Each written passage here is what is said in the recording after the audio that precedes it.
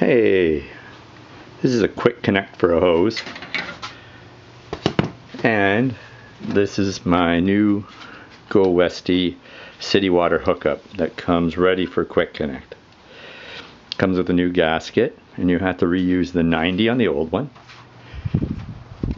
which is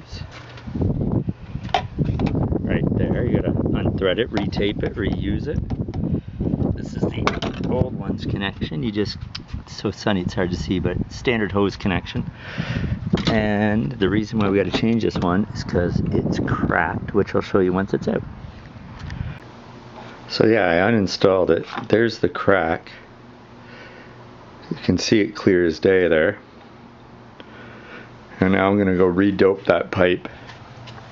Sorry, not pipe, connector. Fell in.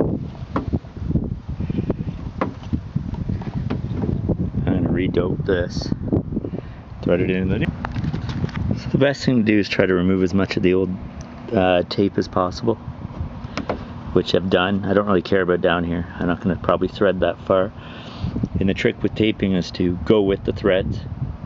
So if you wind the wrong way, when you thread it on, you'll actually undo it. So I'll tape it now. Alright, so there we are, all taped up. Mine's like a pinky color. Can't really tell with the sunlight. Now I simply put the gasket on and then thread this on. Remember to put your...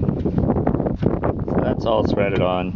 Gasket's in place. Now I'm going to spray some oil all inside, just because I'm a geek like that. And then I'm going to thread it back together, and actually I'm going to spray it, then we'll test it, then I'll put it. So there is no leak here where we did the work, but there is a bit of a leak right there because the hose is cheap and squished when I was tight. So now we'll go around and do a little testy here. Put in brown outlet, brown switch, back to stock, the best I could match, a little bit darker, oh well. So now if I look here, C for city, Jesus.